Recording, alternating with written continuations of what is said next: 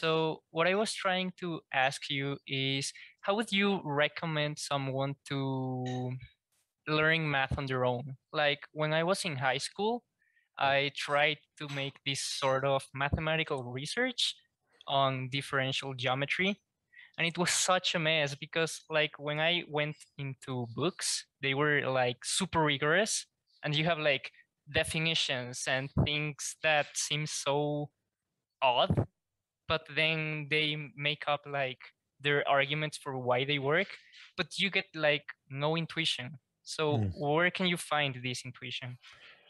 So, okay, in general, with the like how to learn things on your own, the answer should be like very people centric. So the perfect situation is where there's an actual mentor locally that you can find. It's at a university, a teacher, or something like that that you can do as like an independent guided reading. Now, okay, maybe that's not available for whatever reason. If there's like a friend or a small group of friends that you would want to like read the things with. So, if you're engaged with Hack Club, maybe there's other Hack Clubbers who are interested in differential geometry. And you say, like, oh, every week, we'll like try to read one chapter and then we'll kind of trade notes. I'm like, man, I found this part unintuitive. Did you? Oh, wait, no, the intuition there is if you just draw this picture and kind of getting that side of things. But maybe that's not available. Other people aren't necessarily interested in like the exact same things.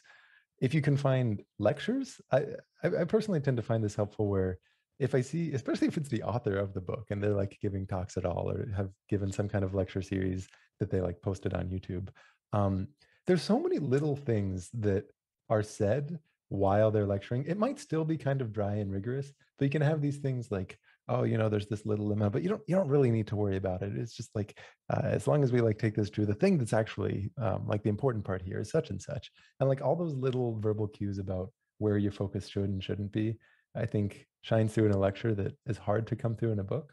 But those, I don't know, those are sort of the three different tiers of like engaging with a human in doing the thing rather than just the text itself.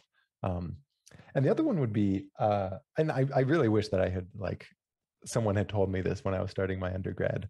Uh, you don't have to read just that one book. Like, actually, the most important step when you're going through a text to learn some math is to choose the right book first. Um, so, there's probably a ton of people who have written things on differential geometry. Take a look at five of them. See if one of them resonates better than others. Because odds are, you kind of go through one and for whatever reason, it just doesn't kind of click with where you are. But maybe you see like Tristan Needham just wrote a book about differential geometry.